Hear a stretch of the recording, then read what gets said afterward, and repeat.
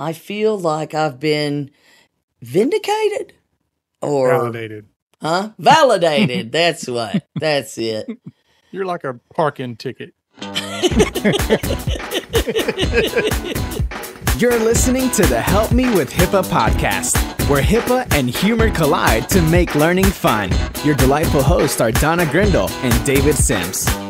Relax. HIPAA help is on the way. Welcome to episode 415 of the Help Me with HIPAA podcast. My name is David Sims of HIPAA for MSPs. And joining me is Donna Grindle of Carden. What's happening, Donna? Oh, you know, this and that and the other. So as we're recording this, it's July 3rd, one day away from the big explosions. Yeah, instead of doing what everybody did, you know, get a long weekend in, we decided we were going to do projects at home. I'm exhausted. Yeah. I got a staycation coming up next week. Yeah. It's not a vacation, is it? No, it's a workcation. I have to get away from everything else to get caught up on work stuff. Yep. That's our vacation. I totally get it. I'm going to run away soon myself. Yeah. So, anyway, we should be able to make it through this since it's during the day. Won't be hearing a lot of explosions, hopefully. I don't know about you, but around here you can shoot fireworks and it is very noisy at night. What do your dogs think about that? They are I'd say two of them are okay with it. One of them's petrified. Which one's petrified? Veda. So one of the puppies. Yeah, one of the puppies. She does not like them. So I don't think the other two are very fond of it, but, you know, Veda's like crawl up in your lap and start shaking. Bless their hearts. Yeah. Yeah. We had a big thunderstorm here last week, and they were all running around like, "What's going on?" I know. I always feel sorry for them because they're, you know, bless their hearts. They're like, this is not what an inside dog deals with. I'm sorry. Yeah. Whatever's going on outside is not normal. Why are you not panicking?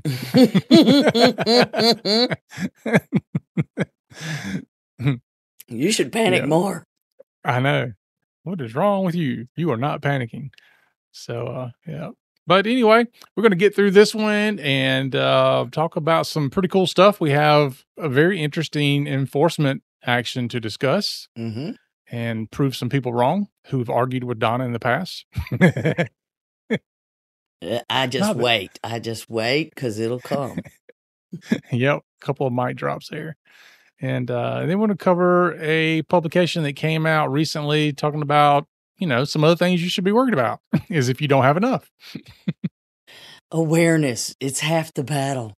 I know. But it's the hardest part because the more you talk about it, some people hit that thing where they're like, we can't win. So let's just stop. And then you got others who are like, I just don't want to hear anymore. I'll just put my head in the sand. I'm just not worrying about it. So it's a challenge. I had a conversation last week. I was interviewed for Medscape magazine. It's like an online magazine. So, and they were talking about the recent thing we talked about with the security guards, you know, having access to PHI. And I mentioned the podcast and all that. So hopefully we'll get a shout out in their article. But we talked about how people oftentimes just get overloaded with all the information, whether it's notifications or alerts or things that we're putting out.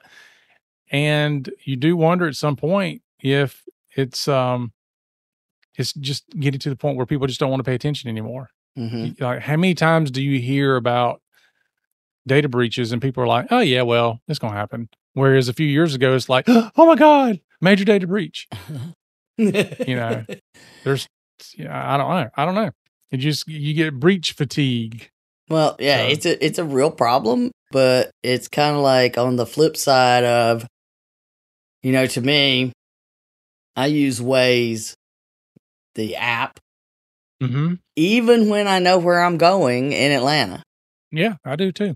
Because it's going to tell me about things that you also know happen in Atlanta. Traffic jams, accidents, road closures. Hey, just recently, SUV driving down Ponce and a hole opened up and it went down in it. And I was like on that same stretch of road like 2 weeks before. And I'm like, woo, glad it wasn't mine. But these kind of things, you just never know. And it alerts you all the time to what's going on ahead. And, recalculates, gives you new directions and stuff. Because I know it's going to happen. So I just accept that it's going to happen. Mm-hmm. And I learned long ago, don't argue with it. When it's telling me things are going to happen, I should take, proactive measures. So one time it kept telling me, get off here. And I'm like, why would I get off here? And it would never tell me that. It's like, get off at this exit. And I'm like, I'm not getting off here. Get off the next exit. I'm not getting off here. Finally, I went, wait a minute. I should pay attention. Mm-hmm. And had I not gotten off at the next exit, I would have spent 2.5 hours in traffic. Ooh. Because I would have no way out. See, so you do have to listen even when it's nagging you, is all I'm going to say. Yeah. Or you could just keep driving and say, well, eventually I'm sure I'll just fall into some kind of pothole in the road. These things happen. Yeah. Well, most people do those. They say these things happen to other people until it happens to them. Right. Can you imagine those poor people? They were fine, though. They just had to work to get out of the vehicle. Had to climb over and come out the back seats because the front doors were in the hole. Yeah. That's crazy. I've seen those videos online where that happens, where like a parking lot just opens up and swallows all the cars. Yeah, we had that happen here in Tucker, that it almost got a building. It's like it stopped like a foot from the building. But needless to say, they were no longer accepting customers because the parking lot was now a hole. That's crazy. Well, yeah. My house is built on a vein of granite that runs from somewhere in the top part of South Carolina all the way down like to Columbia. Mm-hmm. So I think I'm good. Yeah, until the earthquake comes. yeah, until the earthquake comes. Yeah, it's funny. Years ago we had a disagreement, which we'll say, with the local water and sewer company, who said that they needed to go through the back of our property to put a line in, and they were gonna, you either let us do this or we're gonna take it from you. Okay. Go ahead. So there was some fighting going on back and forth, and eventually we had to come to an agreement. And when I say we, I mean my parents. I was not in part of this fight, but so they finally had to agree to do some things. Well, long story short, the water company comes in to put their line in, and again, it's on a slab of granite, which apparently they didn't realize. And so nobody looked into dirt first. They tore up, I couldn't tell you how many machines and bits, and I don't know, just tore stuff up all over the place trying to get into that, through that granite to run their pipes and stuff. So I bet you they were saying this was a much more expensive proposition, and we should have just went around this property. But it's funny because you can go back to the back of my property and you can see chunks of granite that's got the bore holes drilled in it where they had to slide the dynamite down in there to try to blow it up. Oh my God. Well, I live by the largest exposed piece of granite in the world. You do? Yeah. Matter of fact, maybe that's where it ends up at. Maybe I'm on that piece of granite. Oh, that explains the connection. Yeah. Okay, now I'm weirded out. We should get on to HIPAA. All righty. Well, let's dive into our newest segment, HIPAA Briefs. Go ahead, Donna. What you got in your briefs today? Well, today our quick HIPAA brief is to remind people that HIPAA privacy, security, and breach rules do apply to business associates. It's not just the number of times, you hear and you are told, oh, BAs don't have to worry about these. They only have to worry about the security rule. What do we say to that, David? Wrong. Yes, and we're about to, get to say that yet again. But the whole thing is, if you don't have the portions of the privacy rule that identify what PHI is and what you're allowed to do with it, then the security rule doesn't know what to do with what to do. It doesn't know what to protect. It doesn't know what to do with it. So clearly you've got to have the definition of approved uses and disclosures and minimum necessary.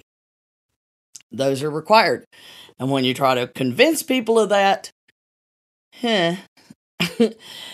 it gets complicated, but they're wrong. And then the number of times where we'll ask a business associate, what are your plans for the breach notification requirements? And they literally will say, not our problem. That's the responsibility of our clients. Wrong. You need to know so many other things. So, if you're a business associate and you have taken advice that says you only need to worry about the security rule and nothing in privacy and nothing in breach notification, you should revisit that. So, there's your breach. That's it. Oh, brief, not breach. Look at this. I got too many things in my head. There's your HIPAA brief.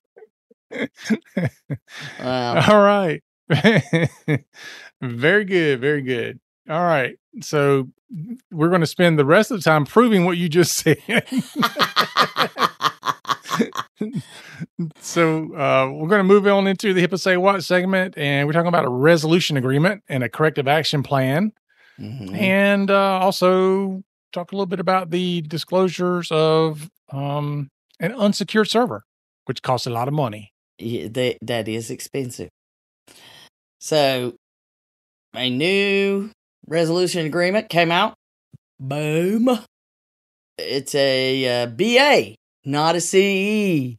Say it ain't so. Not a CE at all. It's a company, iHealth Solutions LLC, DBA at Vantum Health, are doing business as. So they changed their name, and that's an interesting time scale thing as well. It's a Kentucky-based business associate that provides coding, billing, and now this is in the OCR announcement, on-site IT services to healthcare providers. Now, what that means to me and you doesn't seem to be what they were doing. Yeah, that the whole term IT services it's taken on a completely different meaning these days. Yes. And I run into this all the time where somebody's like, we're doing IT, and I'm looking at what they're doing. And I'm like, this is not IT. I don't know what you're doing. Well, it's in the definition of information technology. Mm-hmm. So for so long, information technology meant specializing in managing the networks and stuff. But now information technology, because the applications they're integrated and you've got legacy to deal with and all of these different scenarios, you can be an IT service provider that focuses on the applications and how to, not like the, you click here when this happens, not that, but actually the configuration and management of those applications. So I've even seen folks that they're doing print management and their IT services. Yeah. I'm like, you're just making sure the printers work. Yeah, well, you know how complicated that is? Remember, the reason I quit IT is because I didn't care if you could print. So, yeah. But the point is that they list them that way. And so immediately, you and I believe one thing, and then we learn, David, we have to keep reading. And guess what we do? We keep reading. Yes. But often now when we've had these BA settlements, it's been that somewhere along the way, the BA was actually owned by the CEs and providing management services. And I've seen that configuration many times. Mm-hmm. But this is an independent business associate.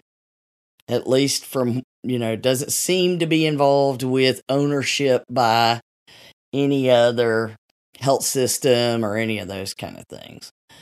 So I went to their website to understand what they do because I really wanted to understand that IT services piece.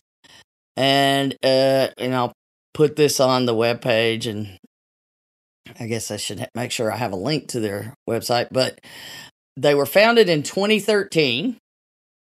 And That's then, an interesting year. Yeah, I know, right? And then it goes on to say they rebranded to Advantum Health in 2017 because they had grown both organically and through strategic acquisition of Paradigm Health, DNA Healthcare, All Documents, and Empower Docs. So not really sure as the timing to everything, but rebranding in 2017, I get that. And especially when you've gotten all of these different entities together, they say that today we offer a one-stop shop for all your revenue cycle services to physicians, hospitals, and health systems supported by over 650 employees around the world. Sounds awesome. And So, question, and I'm sure you'll get to this, but was the breach before or after all these acquisitions? Not clear, and I didn't bother doing the research. I'm sure, a couple of Googles to find the exact dates of the acquisitions, but we're both going to guess that if they rebranded in 2017, those acquisitions were either taking place or had taken place, which meant you had to fight your way through putting all of that stuff together. And I've been there where you got to go figure out how to integrate in these M&A scenarios. And that was before it was as complicated as it is today. And it was so complicated, it was just, I'm like, yeah, I really want a different job now because there's just so much you have to worry about. And I didn't hate doing it, but the stress of doing it is intense. So anything in there that doesn't describe IT services like we do, and there's no listing for on-site IT services, but they do mention consulting on things like optimizing your EHR. That would be the thing that I referenced that fell under being an expert in management of these applications. So I'm going to go with maybe that's what they were talking about. So that's point number one, is it's a BA, not a CE. Doesn't seem to have any tie to a CE whatsoever. Then the things comes out on the announcement, which it specifically says that the settlement relates to, quote, potential violations of both the privacy and security rule. So, I'm not saying, I'm just saying. You can't violate it if it doesn't apply to you. Right? So we're going to go with that. Potential. And remember now, the settlements all say potential violations. If it is a civil money penalty, it is due to the violations. What you're doing is saying, don't worry about telling anybody I actually had violations. Just let's agree that I'm going to put a stake in the ground and move forward. Mm-hmm. So that being said, the third thing I noticed that we should learn from this one is, most of the time everybody's like, oh, well, this investigation came up because there was a breach of over 500 patients. Well, this was only 267 patients. Mm-hmm. And when this breach notification came through, guess what? They said, hey, we're going to look into this, which I'm sure was a bit of a surprise. Darn it. It was probably a surprise. I know it would be like, okay, and I've helped people in these kind of situations where we do make it, and you feel pretty confident that you're going to fall under the radar, but this one did not. because what probably got their attention is it happened because a single network server was exposed to the internet without security to protect it. Ouch. That sucks. And it wasn't like a big one. It wasn't like somebody made a big mistake in a conversion, because it was just that one server and it only had 267 patients on it. So what is going on? That's what makes me think that it was part of an acquisition. Yeah, me too. And I mean, like, it seems as though it was just part of integration. And, to me, it sounds like, and well, there are things that indicate to me that it had to do with upgrading a server, and probably something where this tortures me more than anything else. It's only used internally. We don't have to worry about securing it. I actually stop breathing a little bit when I hear that. Someday I'm just going to pass out, and then when I come to, I'll go, does that show you how stupid that is? All right, but we do have our OCR director quote, which is the thing that, they want us to see when they do these settlements. So hit it, Mr. Sims. Sure enough. HIPAA business associates must protect the privacy and security of the health information they are entrusted with by HIPAA-covered entities. Effective cybersecurity includes ensuring that EPHI is secure and not accessible to just anyone with an internet connection. Which is what happened here. Yep, sure enough. So they reported the breach, and OCR launched the investigation in August 2017. They reported the breach in May, or they discovered it in May. It doesn't look like one of those weird ones where, the 60 days are out. It looks like they did what they were supposed to do as far as once the problem had occurred. Mm-hmm. And your hair's on fire and panic sets in, which, I watched it happen right in front of my eyes. Sometimes participated in the panic. Because wait, what? So the resolution agreement makes it sure, all of the usual suspects. You violated the privacy rule because you allowed unauthorized access to PHI. And the security rule, guess what the thing they didn't do under the security rule? I could never actually guess. I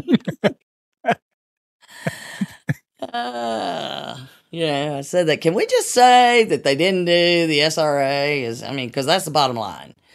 They didn't do the SRA. So they didn't have a big one. And they clearly didn't do what, we've had to call. Now, does everybody call this? No.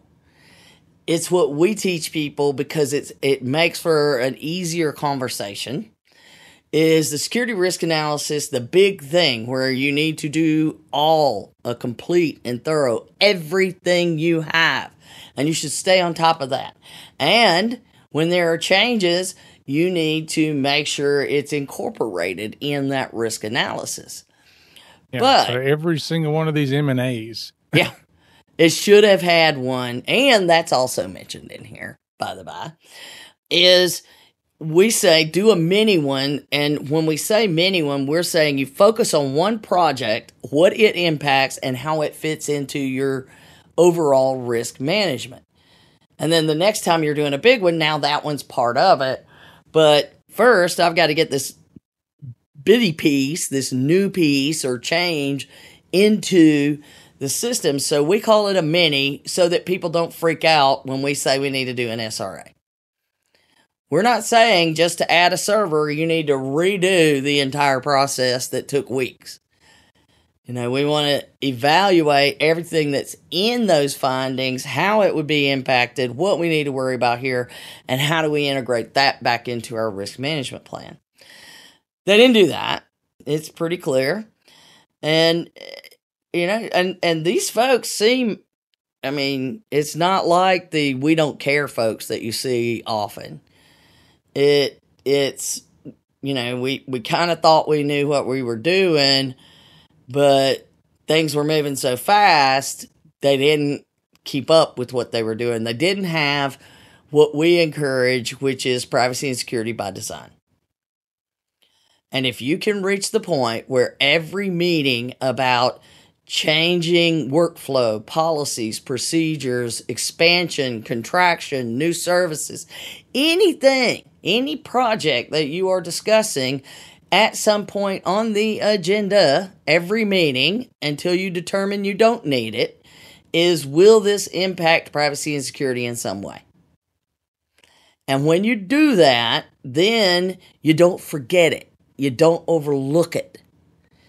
And that's the big difference, is that should be in every meeting, every discussion. Will this impact privacy and security? That didn't happen. And with M&As, well, I mean, you just look. Remember, what was it when Yahoo was being bought? How many different data breaches did they find in the due diligence? Yeah, I don't remember, but it was a lot. It's like every time you looked at the news, there was another problem that they found, and the value of the company kept dropping. Yeah, I know. You would think if somebody's buying out another company, I would certainly do that because you could get a better deal on it, right? Mm-hmm. I mean, the chances of you finding a problem on these companies that aren't run very well, at least in the compliance aspect, you can get you a bargain. Well, and that's, that was a whole big piece. We did a whole discussion at the boot camp on what kind of questions you should be asking in M&As. Mm-hmm. If you are looking to merge or acquire, you need to know privacy and security world you're getting into. Yep. You could be inheriting a big old problem. Yeah. You could welcome in a smelly turd. Is that acronym? Welcome in a smelly turd. There you go. TURD. We'll come up with something.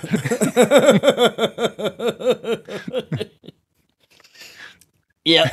Let's see. Technology used with while remote desktop. risk diversion. What? There you go. I said something with the remote desktop. Yeah. Those are another problem. So anyway, they I'm going to assume it was somebody somewhere in one of these companies had a small app that they had used, and they did the approach of, we don't have to worry about high level security because, quote, we only use it internally.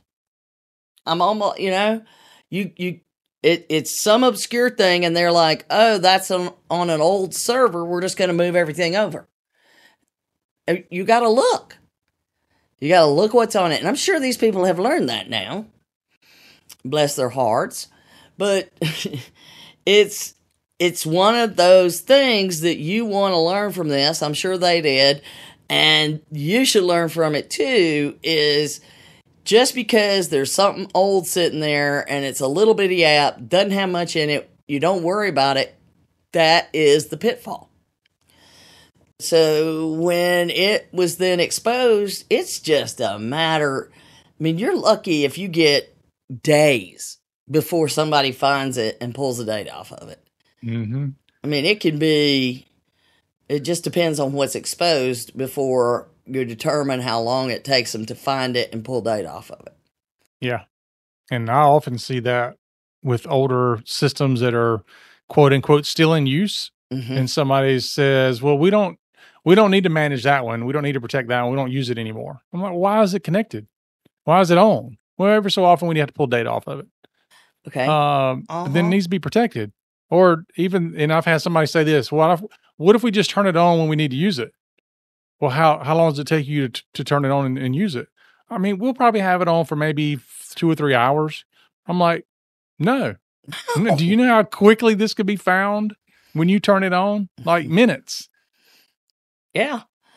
That's why, I mean, the number of times we've helped people figure out, find a tiny little closet that you can put a lock on that gets enough air circulation that you can put that single device in there that's not connected to anything at all. It doesn't have Wi-Fi. It doesn't have internet. You don't even have an Ethernet connection on it. And the only thing you can use is a pre-approved USB stick that you can take in, that only certain people know how to get into the room and log into the device and save to that stick whenever you want off it. And then they lock it back up and shut it down.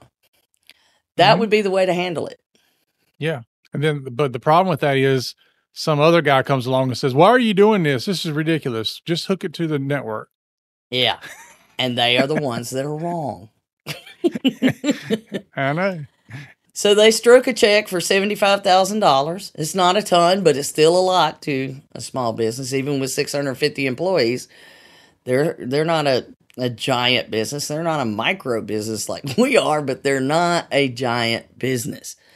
That hurts.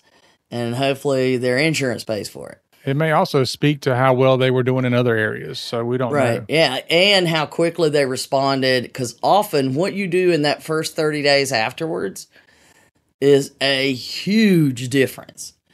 So it could speak to a lot of things. Throw yourself to the mercy.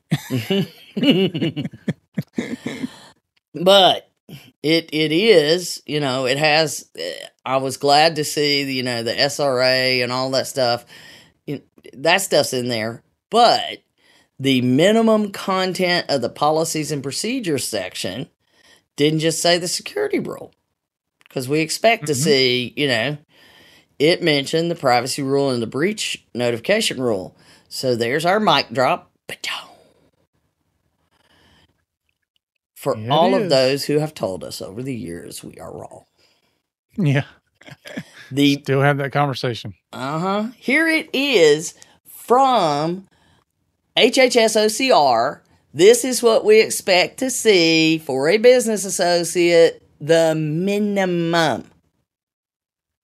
Not what, this is the bare minimum. And it included policies and procedures related to acceptable uses and disclosures, minimum necessary, and notification by a BA, including all required and addressable specs in 164.410. That, my friends, is the breach notification rule. And for those of you who don't suffer through the boot camps, or you forgot what you learned, 164.500 is the privacy rule, 400 is breach notification, and 300s is the security rule. So, there you go. You need to have a policy and procedure to deal with all of these. So, when we sell our policy and procedure thing to BAs and we're like, here's your privacy rule policies, and they're like, we don't need those. And they know, I say. The SRA language is the new language that we're used to seeing. They didn't change that because it was a BA. Go figure. It's not different. That's right. And it makes a point of saying a complete inventory of all of their facilities, categories of electronic equipment, information systems, devices, and media, and applications that contain or store EPHI, which will then be incorporated into their risk analysis. Go figure. Oh, wait a minute. So they got to do a risk analysis too? Yeah. I know. Do they have to do a risk management plan too? Yeah. It required a risk analysis, a risk management plan, and policies and procedures, David. No. I say it ain't so. So, under the minimum security rule provisions, we normally expect to see the safeguards, our standard safeguards. Right. Administrative, physical, and technical. Everybody knows they're there, right? Mm-hmm. But they didn't stop there, David. Can you believe there's more that they should worry about under the security rule? Like what? It says specifically that they should have policies and procedures and documentation requirements addressed in a policy and procedure. Policy and procedure about policy and procedure. People again look at us like we're crazy. Boom, another mic drop. It is in writing multiple things in that one settlement. So all of you business associates out there, and everybody that has a business associate, go get that and ask your business associate, do they address all of these? That's a whole new way. I want you to go to this resolution agreement, to this section of what you're supposed to be doing, and are you doing these things? Done. It's not me asking, it's me showing you what you're going to need to have. So there you have it. I'm very enlightened. No, I'm very, what is the term, David? I feel like I've been vindicated or validated. Huh? Validated. That's what. That's it. You're like a parking ticket.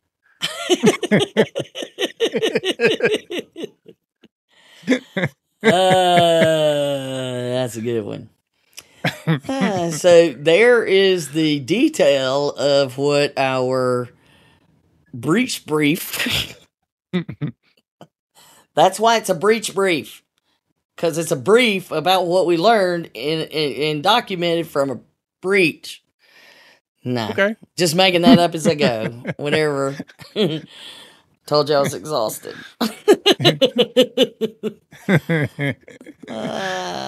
All right. So you then reviewed the other piece that we were going to cover today.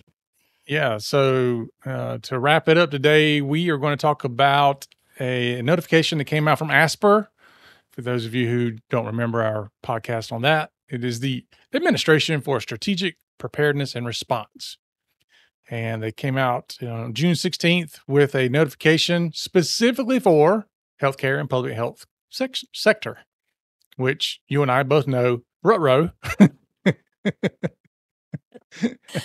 So I'll make it short. It's 9 pages, and some of it's kind of technical, and we'll have a link to it in the show notes. But basically, they want to let you know that there is another hacker team out there. It's called Timisoara Hacker Team. Where'd you figure out that comes from, Timisoara? It comes from Romania. So it's a city in Romania. The thing they don't know on that is it Romanians, or are they trying to make people think they're from Romania? They don't know. Uh-huh. There's a lot of we don't knows about who's doing it. In fact, they say we don't really know anything about this group, other than they do act similar to some other groups like Deep Blue Magic, and potentially they're an offshoot of that group. We don't know. But we do know that, number one, they're using very rarely used and very effective techniques for encrypting data. And we do know that they are targeting specifically healthcare. Mm-hmm. So that's bad for a number of reasons. One, being specifically targeted is not good ever.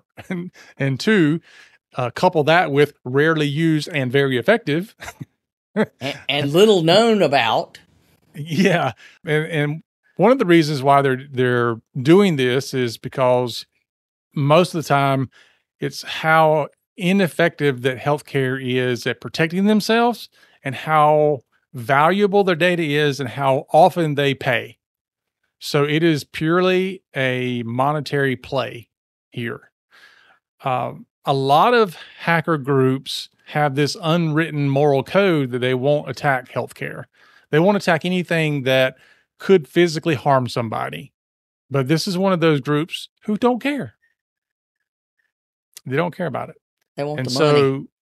Yeah, want the money. It says that researchers did discover this group in 2018, July of 2018, as a matter of fact. And it's still, and this has been, 5 years ago? Yeah. They discovered them 5 years ago, and still there's relatively little known about them. Wow. The other thing that's interesting is that they use encryption tools that we would use, They use Microsoft BitLocker. There's another one they use called Jetico's Best Crypt, which is something you just go buy. So these are legitimate encryption tools. Not ones they write themselves, like a lot right. of They're not right. Yeah, they're not writing their own stuff. They're just using stuff that you would use anyway. As a matter of fact, BitLocker is on every single version of Windows Professional. Mm-hmm. So for all you who think that potentially your antivirus, anti-malware might catch this, I mean, it's a tool that's already there, or it's a tool that's could be there. The other thing about it too, though, is it said that oftentimes what it does is it goes in and stops all the running services on a machine first. Well, What would a running service be, David? I'm glad you asked. Because a running service would be all the security tools that you have. The other interesting part is, and this is what I like to see is, first of all, what are the symptoms? You should know by now that any ransomware symptoms typically is, one, you're going to have your stuff encrypted, and number two, they're going to tell you about it. They're going to be like, hey, well, we were visiting your machine and decided to lock your files, and we would love for you to pay to get them unlocked. So you'll see some type of ransomware note. The ransomware note they use is very similar to the one used by another group. Again, that's why they think it might be an offshoot of that group. But the distribution method is what I'm always interested in. How is it happening? And as you would suspect, it's happening through spam emails and email attachments. So there you go. For those of you who do not have very good email protection, you are missing out. And I know a lot of folks, they have endpoint protection, they've got network protection, they've got all this stuff. And then when you say, what about email protection? Well, I've got all these other tools that's protecting me. Mm-hmm. You should have very strong, since most of these things come through email, you should have very strong email protection. If you can prevent it from happening, you don't have to worry about the fact that they're using BitLocker and the fact that it could turn off your services and your security and all that, because your email security will catch it and stop it. So if you don't have it, go get it. If you don't know who to get it from, call me. It is worth saying that in 2021, there was an attack against a French hospital that was loosely attributed to this group. And matter of fact, they called the group THT for short. And it did just completely wreak havoc on this healthcare system. They couldn't see patients. It significantly reduced the treatment capability. It rendered digital services unavailable. It also threatened to expose the PHI of people. And oh, by the way, when you read this, they use the acronym PHI to mean personal health information. So for all you HHS folks listening, protected health information. You're killing me here.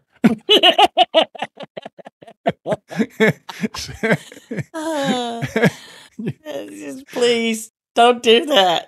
You're killing me. As much as I'm trying to get people to use the right acronym, even some of the publications are wrong coming out of HHS. So, but this is just really to point out that not all people who understand certain aspects of cybersecurity understand the aspects of HIPAA. And not all people that understand aspects of cybersecurity and healthcare understand HIPAA. Exactly.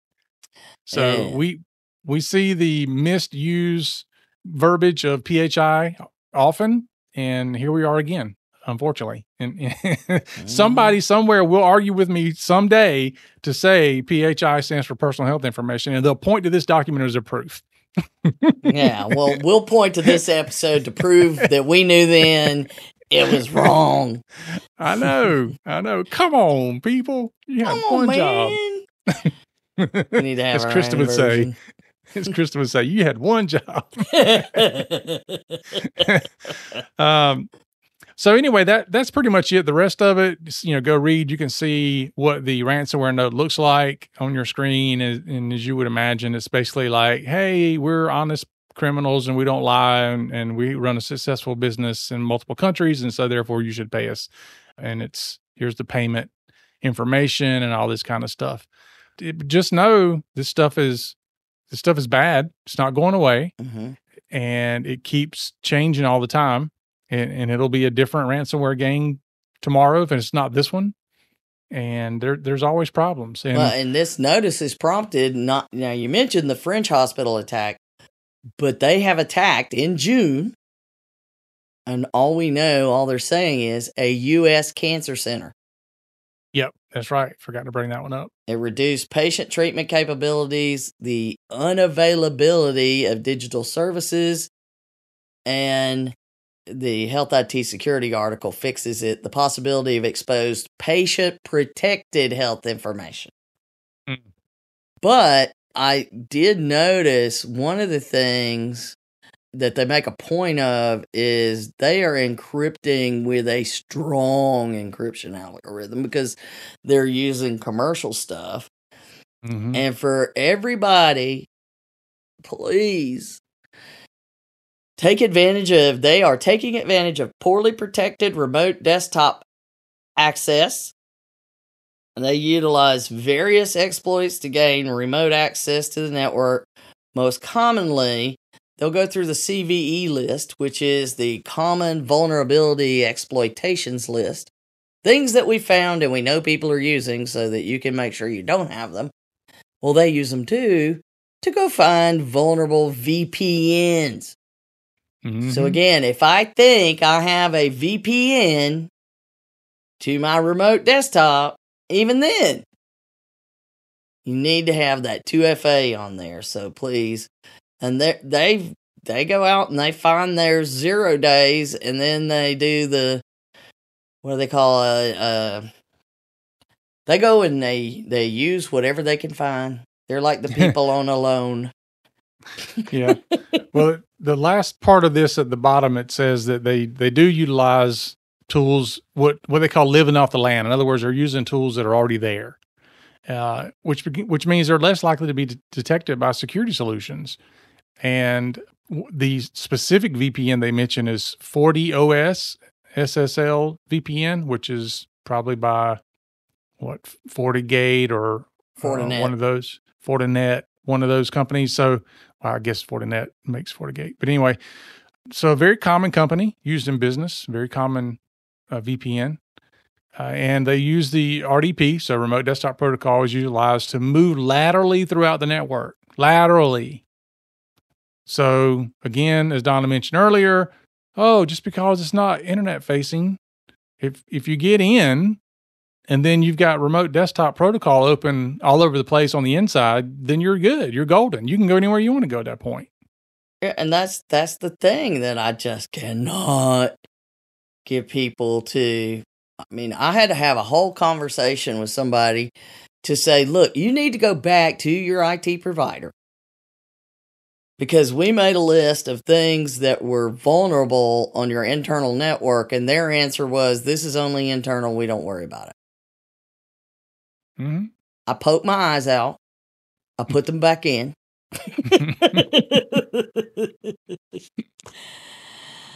It's complicated, but there's just too many things. There's multiple things that have just come out. I mean, we don't even have time to cover all of the announcements that are coming out of AC3 and CISA related to problems that are being noted now. And we always tell you the holiday, the summertime, mm-hmm. You can lose your entire fun summer. Yeah, because I'll guarantee you over this past weekend, somebody was having fun. And we'll hear about it in a few more months, but it'll have happened over July 4th weekend. Yeah, it could be right now. People are panicking. If not now, somebody somewhere in the healthcare world, probably either you listen to us or somebody that listens to us, and there's going to be panic today or Wednesday after the holiday. Yeah, or next Monday, because I know some folks took their entire week off. That's right, and I've seen them hit the weekend they infect when everybody's gone and then hit the weekend after. Yeah. Yeah. So we'll be looking for it. Don't worry. Dum. All right, folks, that is our show for today. Thanks for listening. Be sure to share it out and give us a review. We appreciate those things. For Donna and myself, remember, HIPAA is not about compliance. It's about patient care. You've been listening to the Help Me with HIPAA podcast, hosted by Donna Grindle and David Sims. The show created to help you with HIPAA.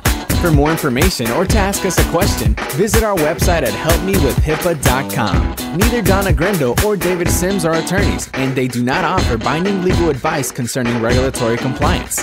The information in this podcast should not be relied upon or construed as legal advice in any way. Consult your attorney for legal advice concerning compliance with HIPAA regulations.